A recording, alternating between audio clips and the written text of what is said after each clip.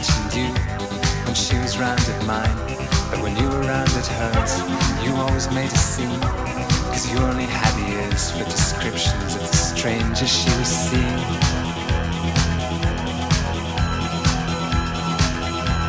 And what she saw in me was only what attracts the many girls I see behind their lovers' backs. And what she saw in you, I could never work it out. There was just one thing she found that turned you on to talk about.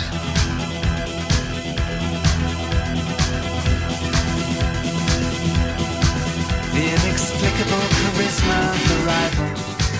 You said, describe for me the hairstyle of the devil. Is he passionate? Don't answer. Is he detached? Don't answer that. Does he please you in a sack? Shut up, don't answer back. Just tell him I'm dying to meet him.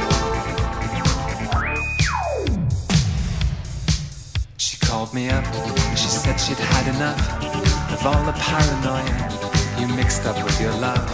We spent the night together, she woke me up at dawn and called an all-night taxi.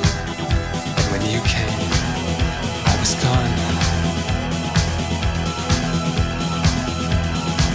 You find my comb behind her chest of drawers. She said she'd slept alone, but the bed was full of hairs. And when you matched them up beyond the shadow of a doubt, the hairs belonged to Beelzebub.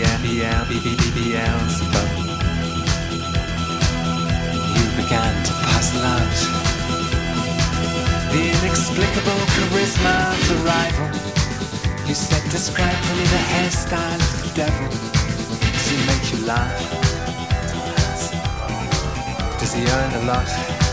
Don't answer that. Does he dress you up in black? Shut up, don't answer back. Just tell him I'm dying to meet him.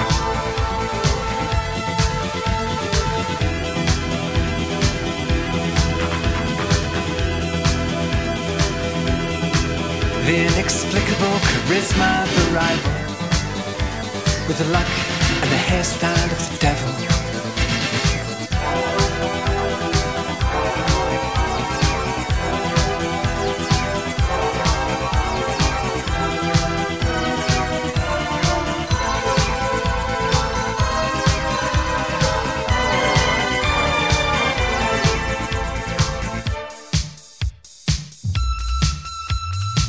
And so you gaze at the people all about.